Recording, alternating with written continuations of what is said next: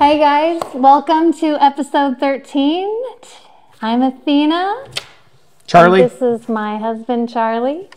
And we have the pleasure of doing business together and have been doing business together for many, many years. And we're just grateful that you're here joining us on the Raise Up podcast. And before we get started, I just want to encourage you to subscribe to our YouTube page, and you could join us at raiseupmindset.com and submit a question. We'd love to answer questions on these recordings. So without further ado, the subject that we're talking about today is accountability and integrity in just our lifestyle and in our business, and how this is absolutely necessary if you are going to have any hope of scaling your company.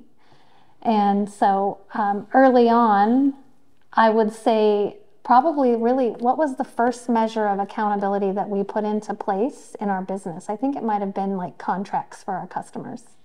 Well, I mean, I think even before that, contracts, working with customers, on a day-in basis. I mean, it has grown. You can't say what we were in 2000 is what we are today. And you can't say what we were in 2005 is what we were in 2010. The company is always evolving and changing. And part of that is the accountability and the integrity of what we have in our company as that it goes. So you got to first start out that we owned 2 small 6-passenger limousines and a bus as we first started off. So we were the limo guys. We were the ones that were doing your weddings. We were the ones doing your bachelor parties and proms, things like that. Mm-hmm. And that business is still there. It's just a small part of what that business is now. So working with our customers, and I'll say one right off the bat was, working with Tony from logistics. Really, there was a lot of groups that were coming up and things like that, and it was scheduling and planning and accountability of where we were at with them, and to make sure that we had the staffing. And our customers are so important to us. And then she really kind of brought us along. And then we worked with other management companies, and then really getting in with the airlines and working with the airlines. That was a huge commitments and things that we did with those guys too. And the airlines usually like to work with a national carrier that they can work with here in San Francisco and LA and Seattle and Portland, all that stuff. One company, they can deal with it because they deal with one organization structure. We're not like that up here in Alaska.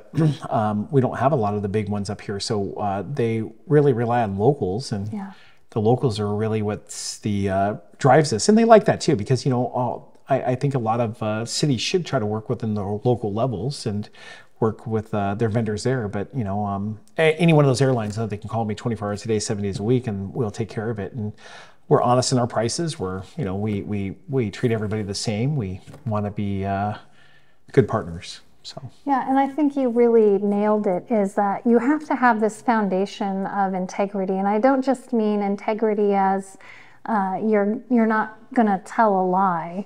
I mean true to who you are. And if who you are is that you're going to do the right thing when you're presented with the opportunity, then that is really going to just give you a launching pad to scale your business. If you're building this reputation of not doing the right thing, then the chances are you're going to be working with low-level characters who are going to be doing shady things. And it's like you have a decision to make. You're building this foundation, and how are you going to build it?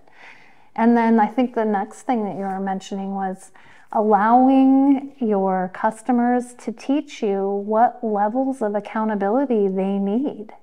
And is that something that you can do? And I think that's really how we've scaled as in terms of our customers. When I read a contract and they ask for things, I sincerely ask myself, can I provide that to them? And because I never sign anything that I don't understand, and I don't sign something with the intention of breaking the agreement, because I believe that an agreement is only as good as the 2 people that are signing it, or the 2 organizations that are signing it. And if they don't stick to it, then it's no good. It's worthless. Well, I think that's why there's an agreement. And we've done lots of addendums in contracts, because a lot of these companies will have a flat contract that they send out to, a template. And it's an RFP. It's a contract that sends out to all the vendors. And Sometimes they take that highest RFP because that one makes the most sense. But if you're a current vendor out there and you're looking to get a contract, but it says that you have to have $5 million worth of insurance plus another $20 million on the backside, well, you're not going to find a lot of insurance companies who are going to give you a $20 million backside, because that's going to put the liability so much on them. And what's that cost rise? So we've had to go back to our vendors and saying, hey, the standard is $5 million plus, whatever else we carry for $1 million of this or general liability. But what you're asking for is not going to be realistic, and we might not be your customer. And we see this time and time again, is that you get these bigger corporations that really want to make sure that their people are covered. And we understand that to a point, but sometimes we can't meet those needs, and we have to let them know that up front. And I think how I frame that is I will let them know what the industry standard is, especially in our region, because one of the things that I want to be really mindful of is that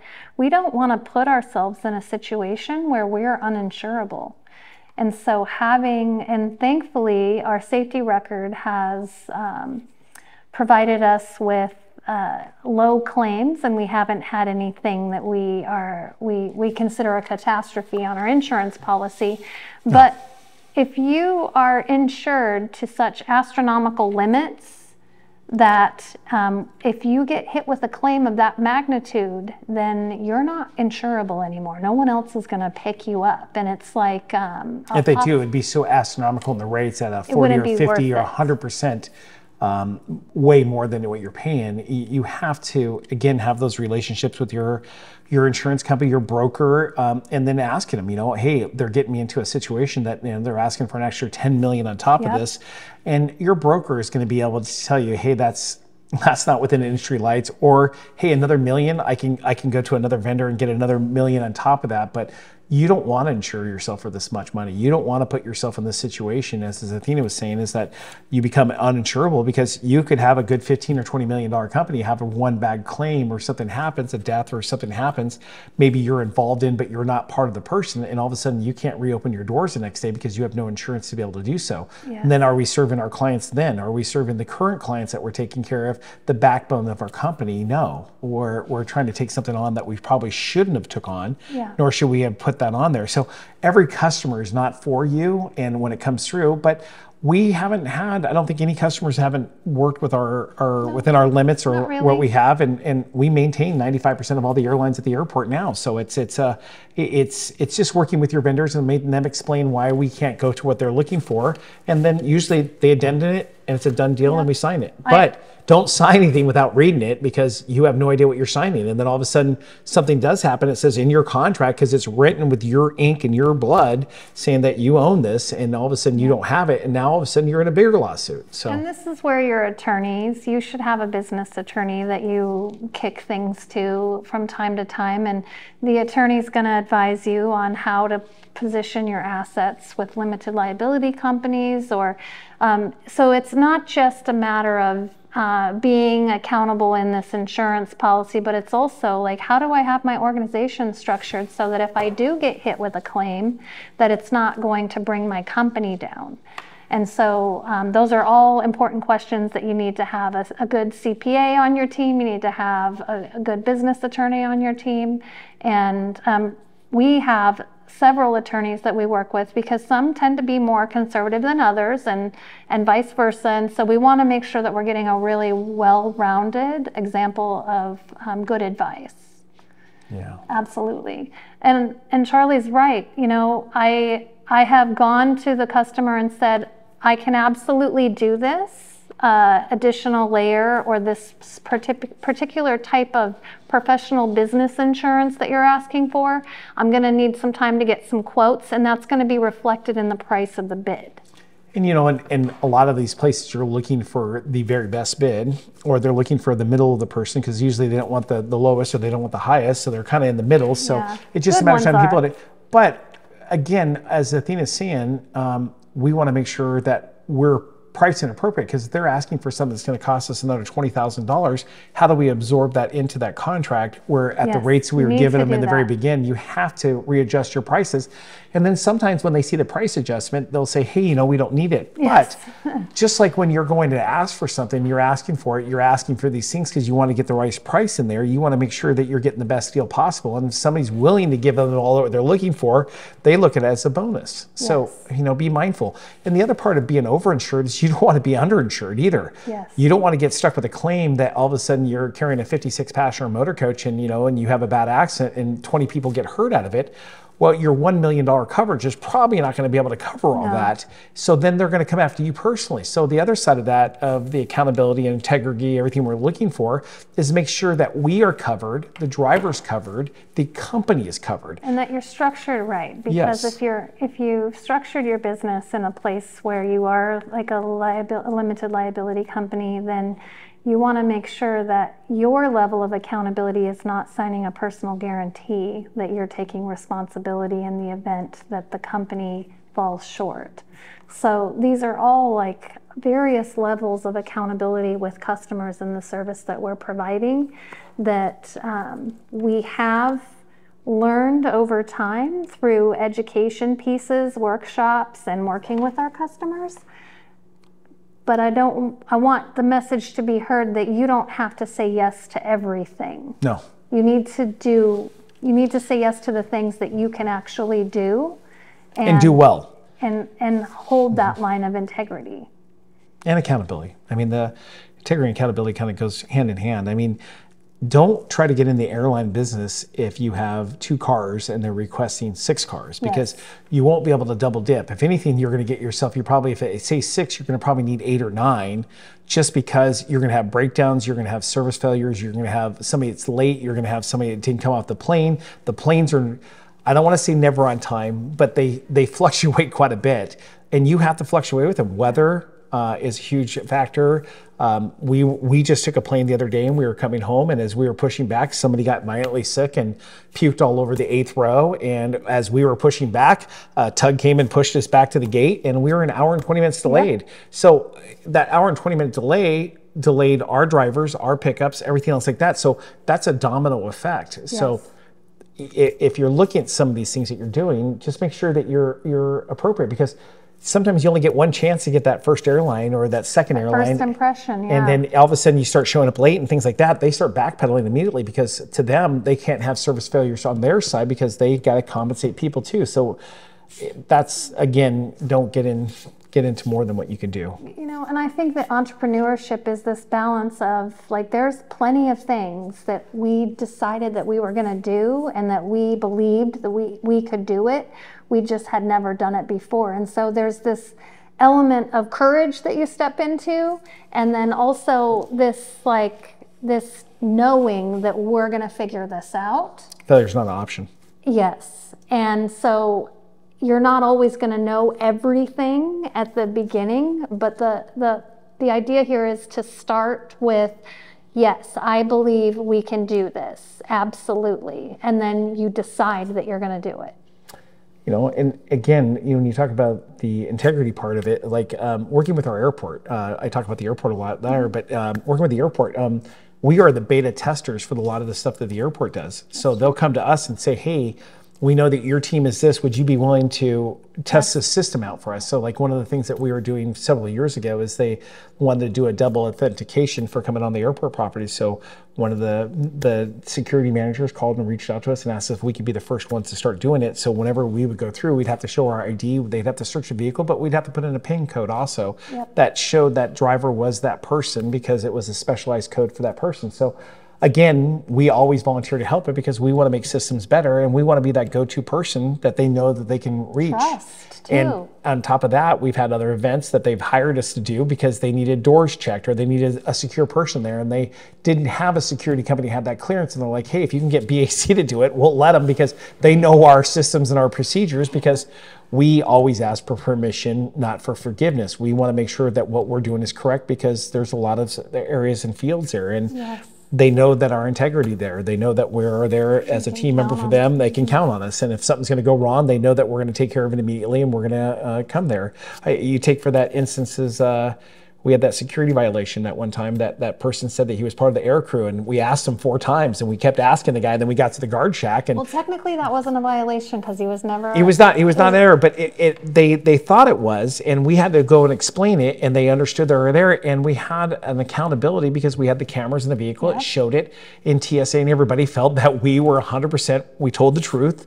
Everything was there, and they appreciated that because they didn't have that kind of accountability on their side. They had no idea that we had that much there where we asked these questions. And it's sometimes just bringing the information forward to let them know. And now in their eyes, they know that we keep that. Yeah, we're solid. And that was the object that we were trying to get to them. It's like, hey, we're not lying to you. Everything we're telling you is true.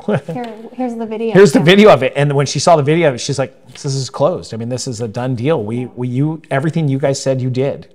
So. And that's important it's like, it's not just the accountability that the customers are asking you in those contracts. It's like, what are the layers that you're going to now support the team with?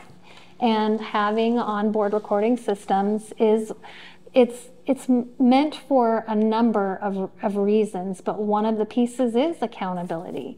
Is that we need the team to understand that, hey, safety is important. You need to wear your seatbelt. You're on camera. And your manager can see whether or not that's something that you're practicing. But on the other flip side to that is that we support our team member by having that onboard recording system, because in the event that somebody hits them, it's really clear what happened. And I can't tell you how many times we've just been so grateful that we've had that level of accountability inside the car because it supported the driver 100%. It's the one thing that doesn't have an opinion or how it happened. It shows how it happens, and it's very clear. There's no emotions into it. There's no feelings into it. There's nothing there. It shows the accident. It shows somebody doing something, and it's accountable, and it makes them accountable. And that has been a huge part of us in our company, is just having that accountability for what happens inside the cab, what happens outside the cab, what was said, what wasn't said. It gives so many different layers that we're able to support some of our cases and support some of the staff. And just like you said, is just letting them know that they said the appropriate things and this is really what happened. And again, interpretation of things is different. When somebody sees an accident, 4 people see 4 different angles of what happened. Every one of them is right, but this is the one that tells the whole entire story usually. Yes. And that I think is something that we've worked really hard on is showing people that this isn't about accountability is how we love you, because we don't grow unless we have some sort of accountability in our lives that's getting us to that next stage. And with our team, accountability is in our core values because we're doing what we say we're going to do. And if we have something that we need them to do, then they know that they've got this extra layer of I'm doing it right. And it's really blossomed some of the individuals that have worked with us because they know that it's not just loosey-goose. And it also keeps that culture going because the people that we want to work with, they stay with the organization because they know that they're not in the middle of monkey business. It's not a circus around here.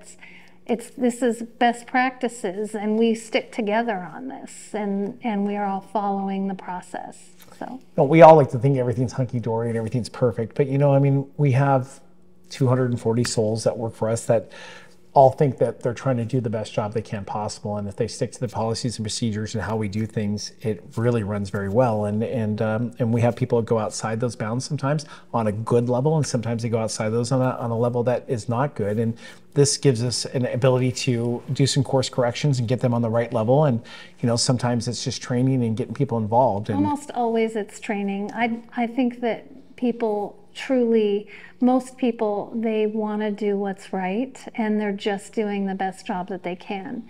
And so when you can come alongside somebody and coach them in a way that raises them up to that next space, and lets them know that they matter. And there's nobody that leaves BAC or EMT or pretty much anything else that we're involved in, as so much as it's up to us, that doesn't understand what led up to this situation of this conversation or this separation.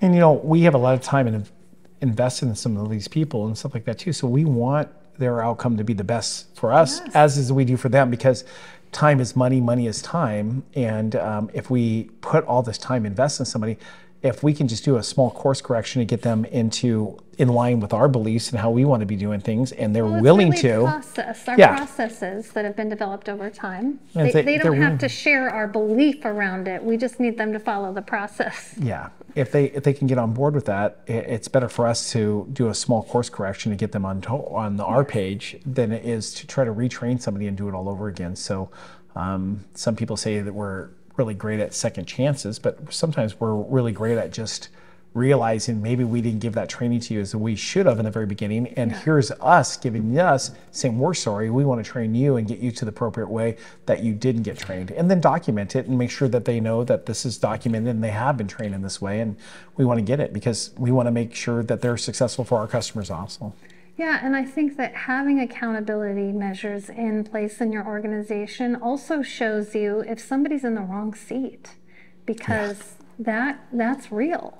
You know, and sometimes at the time they want to work for an organization because they believe in it, and the only position that was available at that time was this position. But as things open up, they would ask if they can switch to a different position. Anywhere like in the state or the city or something like that, you work for a big organization, sometimes you feel that this is the best one that you want to go into at the time, but it really doesn't fit your needs. So how can we retool that person? They've already know our culture, they already know our business, they already know the employees, but they might not know the CSA side of it. So they might want to just move from a driver to a CSA position, or they might want to go into DGM, or they might want to go into sales. They might want to go into something else that they might really flourish in.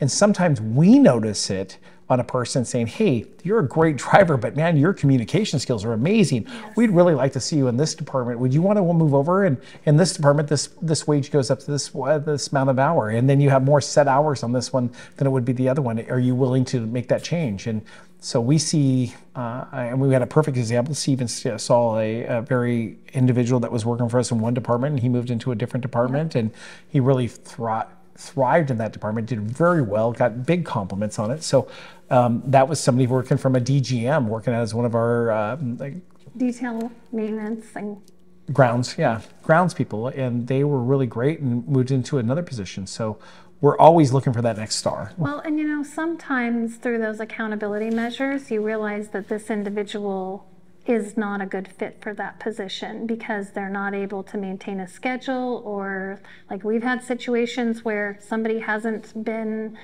as good of a driver as they initially, they had a clean record and they had the experience of having their license for this many years, but then they like hit an inanimate object or something like Fueling that. up, they might hit the yellow pole or something like that because they Yeah, weren't paying and attention. that tells us right away, especially if they're new in that position, that it's not the position for them. But then we explore before we just let this person go, or it could be somebody that's worked for you for a while. Their attitude is right. It's just they can't seem to fit well in this other area.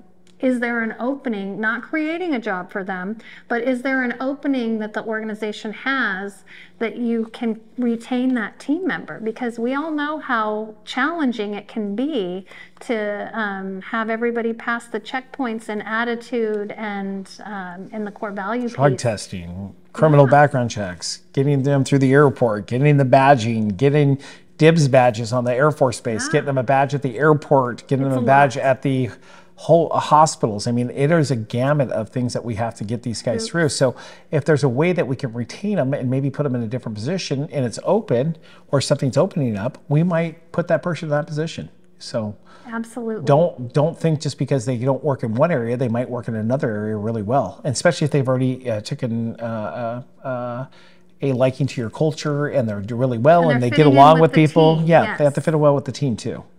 So that is another piece that without accountability measures, you wouldn't be able to identify that. And it would put you really in this reactive situation where you're constantly reacting to the problems of the minute because you're not getting in front of it or getting ahead of it and seeing, oh, I could see where this could be a potential situation that we need to address.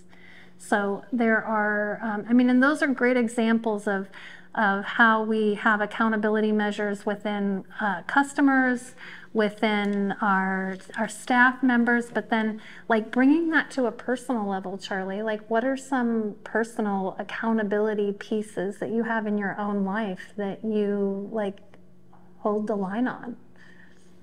Is there anything that comes to mind that there's just things that you just do or you don't do because it's the right thing for you? Well, I mean, I'll say one thing, like we're selling one of our cars and one of our vehicles, our Range Rover, and we're getting ready. And we had a line break on something like that, and we kind of did a quick fix on it. But I wanted to make sure it was fixed correctly, the Foley way, and making sure the lines were completely repaired, refixed, re-put in. Instead of just doing one side of an axle, we did both sides of the axle because the other one could go out. Because the last thing we want to do is sell something to somebody that maybe that they know or we know, and then all of a sudden it breaks down because we didn't do the right thing or we didn't fix it. We fixed it to a certain point, but we could have fixed it where knowing maybe the other side's going to go out. I mean, that's the integrity part of making sure that we are. It costs us more money, and we didn't make as much money on it, but we're not a car salespeople. You know, we want to make sure that we're doing the right thing and giving somebody the right vehicle, or telling somebody about a problem that's happening or what's going on. What can we do to fix this, and how can I make it better to you? You know, how can you be that person that they know that if something happens, they're going to be able to you're going to make it right for them. I guess is what I'm looking for. You know, and I think that is like that is a level that you have demonstrated to the team and our family that we're going to do the right thing. When we borrow something, it comes back to that individual either at the level that we received it or better. Yeah. And or when something goes wrong, instead of freaking out on everybody and losing it, it's like we're going to handle this, and then we're going to understand how we're not going to have this happen again. Like we're going to come back at the end and kind of debrief. I think that's teaching our kids that too. I mean, as we were saying that we had some problems with some of the toys, they felt like they came back, they were going to get in trouble for not telling us what happened. But yeah. On the other side, we want to know what happened so they don't have a safety issue or things like this. And, you know, explaining to them that they have to let us know what's going on and they have to let us have that point, you know. And then, you know, it's just, I think it's really just doing the right thing.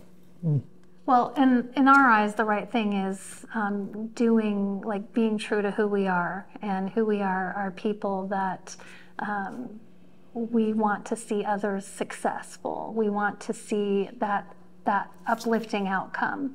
And it doesn't always, sometimes we have to make some deposits into that, but the return is always there. When you do the right thing and you step up, and even if it's going to cost you a little bit, you're building deposits into your reputation for your relationships that you have in business and personally. And I've even explained it to our youngest in a kind of a harsh way. I just said, hey, I understand that you made this decision and you know that this isn't in line with our family values. And if you continue this behavior, you're going to have to change your last name. And he was like, what? Yeah. What? And I said, yeah, I can't have people with my last name running around acting like this, like especially my children. This isn't going to work. And he got the message. But it was something that absolutely, it's a big deal. And if you are planning on scaling your business, you need to understand that accountability and integrity go together. You can't have one without the other. It's just, I just don't see how it can be a thing. It's tough. It's tough. You know, when you work with some of these other people, that you just really got to find out who they are. I mean, sometimes when we work with other vendors, we don't want to just know about their company, but who's running the company, who's doing it, who's the leadership, what's going on with it, and are those people in the same alignment as we are? You know, I mean, when we're sending guests over and doing some other stuff, you know, I mean, we work with partners in here in Alaska, but there's not a whole lot of them because I don't think some of their values or some of their things that they are not the same core values that we have and the training is, and we don't want to put our name and stamp on that sometimes. So you have to look for those partners and those other people that are going to be the same like-mindedness of you, because if you're handing your customer over to them or you're doing something with them, are they going to steal that customer? Are they going to try to promote that customer? Are they going to go ahead and treat your customer the same way we would? Are we going to get a phone call about it saying they weren't happy because their driver didn't speak English, and they didn't think that they got a chore like they were supposed to? So we want to make sure that we're working with like-minded people the same that we are. And that's one of the great things that we work with the partnerships and the hotels and some of the food vendors and some of the other people that we work with, that they know that if we ask them for it, it's guaranteed. It's going to be taken care of and they never have to worry about it. They know that the bill's paid. They don't have to worry about it. And it's so neat when you go places like I've forgotten my wallet before and I went to go pick up a part or do something. We haven't had an account there, and like, hey, Charlie, just take it and come back and pay us later. We know who you are. Or, and where to find you. Yeah, and you're leaving AIH or something like this with a $1,200 generator, and you're like, shit, I forgot my card. I'll call you guys back in 15 minutes. But they know your company, they know your stance, they know who you are, and they're not worried about it, and then they don't get freaked out about it, and they're like, hey, just come back and we'll take care of it, and that's what you want to have in your company and your values, is people that when you walk in the door, they know that you're going to treat them with respect, you're going to go ahead and respect their stuff, and you're going to go ahead and do the right thing when and not ask for lots of extras when you don't really need it. Don't complain about things you don't really need to. Let the small stuff go. Mm-hmm. Yeah, I think that's really important in just relationships in general, especially if you're working with team members. You don't have to pick them apart on everything that you think they need to work on or that you think they need to coach them through. It's like, start with the bigger stuff. Like, make sure that you are in relationship with your vendors or your customers or your team members, that you're exuding this, like, I respect you. And especially now in working with the younger group, the next generation that's coming in as team members, they don't give respect until they've received respect. And that is absolutely a shift that we've been seeing in this workforce, is it's you need to show that honor on the front. And honestly, there isn't any reason why you shouldn't, but I noticed in this particular case that you almost have to win a hearing with the younger generation by being respectful and assuming the best. Well, they're pumped so full of information on social media that this is the way it should be. And, as more as we want to be mentors for our kids and our younger generation, there's some influencers out there that tell them differently. Yeah. And so they listen to those things. And sometimes I saw a great quote the other day. It says, your kids respect you and love you and think you're the smartest person until they become teenagers. And then they know everything, they do it more stupid and everything else like that, and then all of a sudden it comes in their 20s or 30s, they start having kids and they start having problems with their kids, and all of a sudden they come back to us and start asking us questions, information, because now we're the almighty, we've already been through this, and it's steps in their lives that they have to figure things out, and we were not the wise people, we weren't that, we were learning things as we were growing up in our businesses and things like that, and you're really OG on-the-job training, OGT, really is important, because as you grow in your company and grow in your spiritual, whatever else it is, you're going to have more knowledge to be able to give that other people, and you're going to have more of the patience, you're going to have more of the knowledge you might be able to do to get somebody through a tough spot in their life or something going on in their job. But when you're younger, you don't have that life education, you don't have that experiences that we do now. And we're hoping that these people look at that and say, hey, we're only looking for the best for them. Yeah, and I think that we're also living proof that you don't have to have a bunch of information or the wisest people around you as a young person to start your business and to start growing your business. Could you imagine where we'd be at, though, if we listened to people and we had that in the very beginning now? I mean, we're shepherding our own children right now, and we see how they're just light years ahead of the stuff that we knew at their age. And and then some of the business owners that we mentor and some of the team members that we mentor, absolutely. Like, I think that we probably would be a few more steps ahead, but way further we ahead. tend to have had like moments in our business where because of the tools and the systems and the accountability measures that we put into place, we've taken large jumps. So it's been like a large step, and that's been nice. Growth steps, yes. Yes, but really it's taken those accountability measures, whether it's in the form of like an onboard recording system or it's processes and procedures. Like those are the things that those are our guardrails that have allowed us to scale. And if you're looking to scale your business, you absolutely need to have these processes documented. This is something that somebody needs to go to and be able to look up this best practice that you've understood and reference it word for word. And that you will not be able to scale if you do not have documentation of best practices in your business.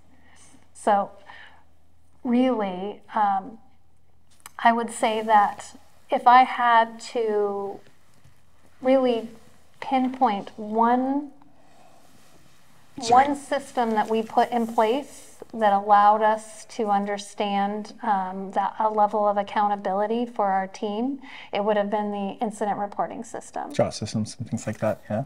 Yeah, so we have, that's been a safety piece key, because it's an area where team members report near misses, they report unusual situations that have happened on their shift that we might need to get in front of, or it's something that's happened that management needs to know, and it's a written document. And it's something as simple as a form that they can scan a QR code, or they can go to our intranet page and fill out, but it's a direct communication link from the front line to the leadership team that's reviewed regularly throughout the day. You know, there's nothing worse than you have one of your clients call you about an incident or a near miss incident, and you have no idea about it because you haven't been informed. But on the management team, we have access to the JOT forms and things like that. So what we try to do is when we find out about something, we want to, I wouldn't say tell on ourselves, we want to be good partners and call our aunts and said, hey, we had the situation happen just 15, 20 minutes ago, just in case you get advised to this is what's happened. Yes. Here's what we're doing to fix it. Here's how we're going to make sure this doesn't happen again. And then when somebody goes and says, oh, you should have seen what BAC did today. They've already called us. They already talked to us about this, and this is what they're doing and everything like that. Then to them, they've already checked that box. It's already taken care of, and it's not a lot of effort they have to put into making sure that doesn't happen again. And or find out what happened in the investigation trail.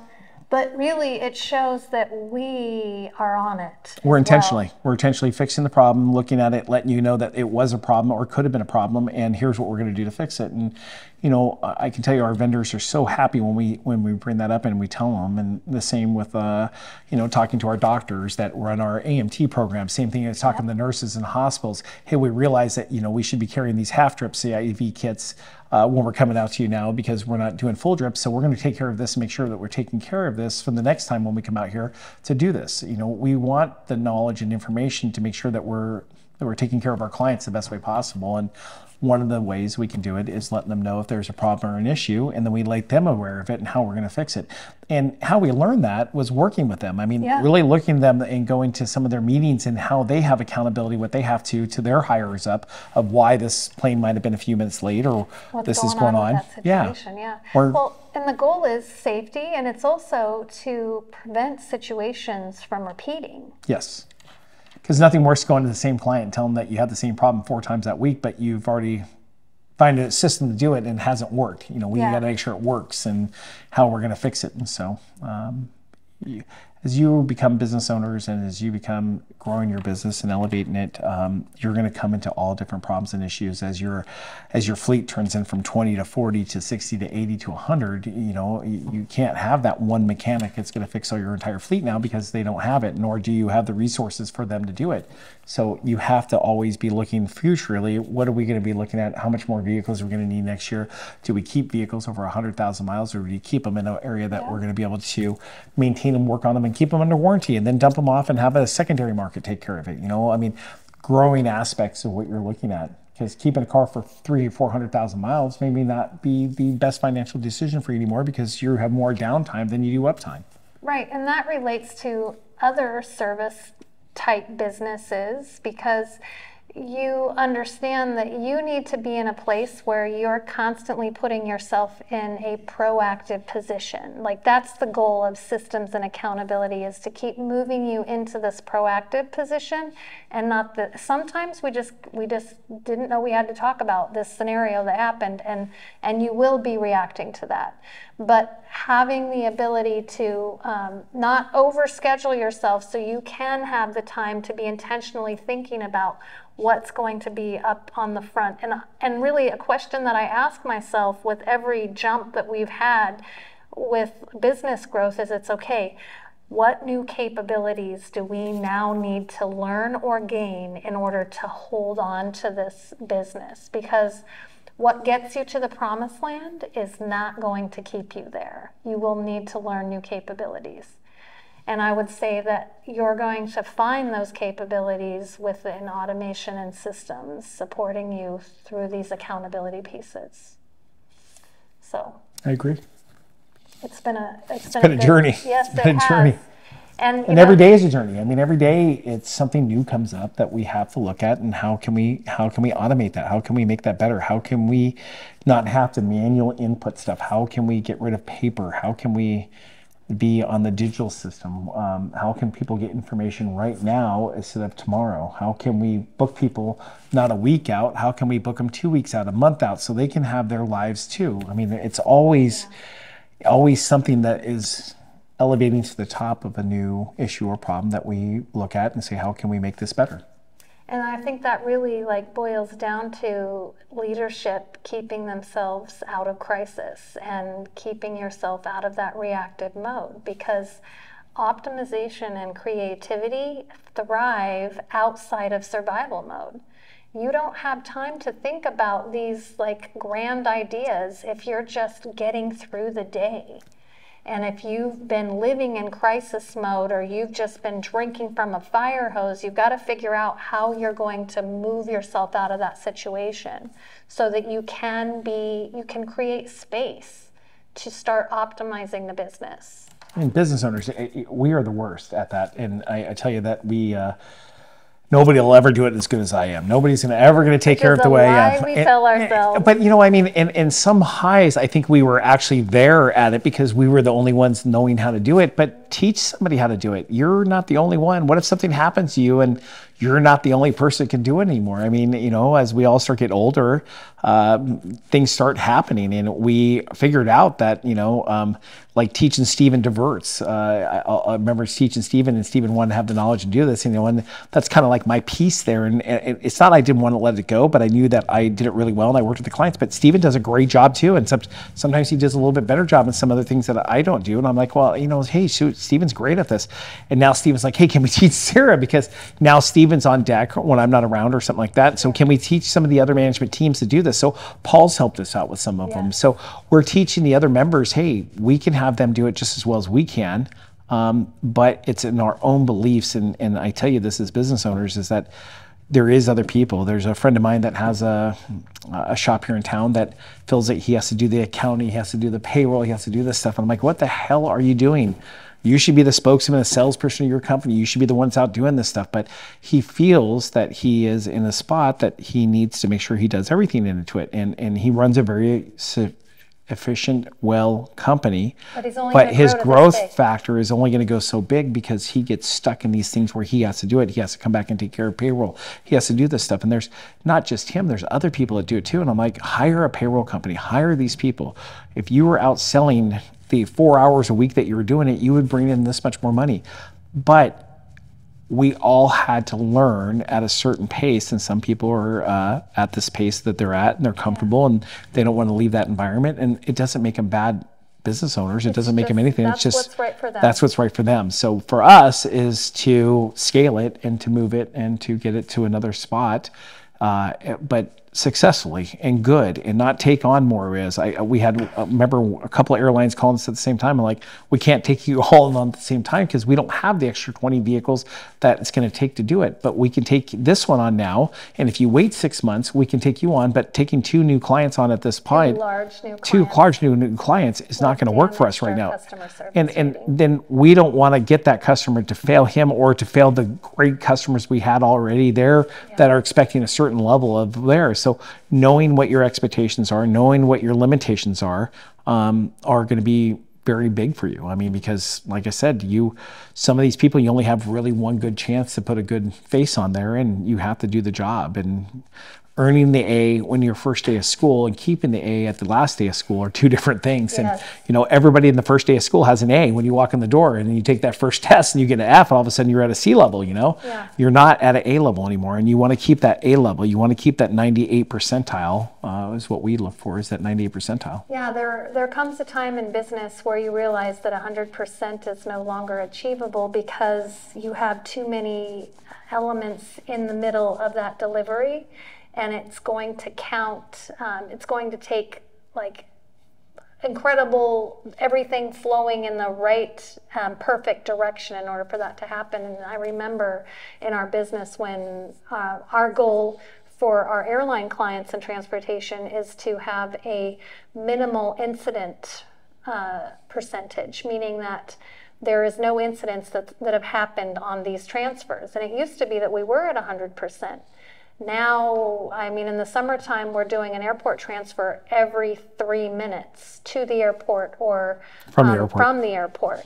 And so with that type of volume, you absolutely, the variable, like you mentioned it wasn't the airline's fault that the client the passenger got sick on the airplane, and they had to divert the plane back to the jetway, and everybody, they had to get that person off and clean up the vomit, and like that had nothing to do with the airline, but it affected their on-time or incident rating, and that's an incident that's being filed on that flight that they had no control over. And so that's what I mean about, we shoot for 100%, but we hover in that 98, 99 range, and we're really proud of that.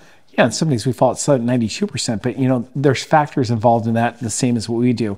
We might have a race downtown, they've diverted the tractor all the way around in the middle of this race where we have somebody that got hurt or there was an accident, we had to divert around this stuff. So we look at those things too as saying, hey, it's still in our percentile, and it's still, we didn't make it on time, but it's still a mark against us that we look at and say, how could we look at that? So like, an instant for that is we have radios in the vehicles, and if we see an accident or something that's happening, we'll communicate that on the radio saying, hey, they have northbound on L Street shut down, everybody divert over to this side, because we want to make sure that the oncoming people are not going to have the same problems as that one person. So instead of having 1 late, we don't want to have 7 lates. We want to just take that 1 and hit that, and we can explain that late in our weekly report or our monthly report with them. When you go to these airlines saying, well, we only accept 100%, and we said, well, we understand that, and we would love there, but if your planes were on a time at 100%, we could probably be at 100% too. We do not say that to but our we think customers. We think that to ourselves. We only work with the factors that we have and what we can work with. And Athena made a great explanation on one of the people getting sick on the plane. That gentleman never got on that plane thinking he was going to puke, but he did. And and he was removed off the plane at his choice, but he was able to, it put us an hour behind. And that puts your ground crews an hour behind. That puts our ground crews an hour behind. That puts the hotel behind. It puts everybody. It's a domino effect. It's a ripple in the pond. You throw the rock in the pond, it's going to cause a ripple, and the ripple finally goes away, but until the next ripple appears. So. And that also is, I mean, you have to maintain some flexibility and some understanding. So it is, when you're working in logistics, it absolutely... If everything worked on time perfectly every single time, and it never was a Groundhog Day every single day, it would be easy to do. But the reason we're good at what we do is because we look for that, and we have supervisors and we have extra drivers on board, because we look at that. Get ahead of it. We try to get ahead of it. Yeah. I'd rather have 1 late than 7 lates. Don't keep chasing the ball. Make that your only one and get back on track. Yeah, absolutely. And I would say that in a nutshell, that is just a glimpse into how we see accountability and integrity being an absolute core part of running an organization that you're looking to scale. And it's how we run our lifestyle. It's what we believe as contributing humans in society, in our communities that we're involved in, and that we encourage in the people that we love to have those pieces. So at least for those that want to continue to grow and to capture opportunities. So it's good. Well, again, another great podcast that we get to bring to you guys, and hope you guys subscribe and check us out. We do this because we want to share our knowledge and our information to you, and some people, you know, appreciate it and they like it and they want to hear it and what we have to say. And I hope this gives you a nugget. I call it a nugget, is when you get something out of something. So, you know, if there's something you want to talk to us about or something like that, or you have some questions, you know, make some comments on it and let us help you out with those questions. Yeah, and you can also go to our website at www.raiseupmindset.com, and we have our podcast episodes posted there. And we also have an area where you can submit a question that we'd love to answer for you at one of our future episodes. So thank you so much for joining us. See you guys. Bye. Bye.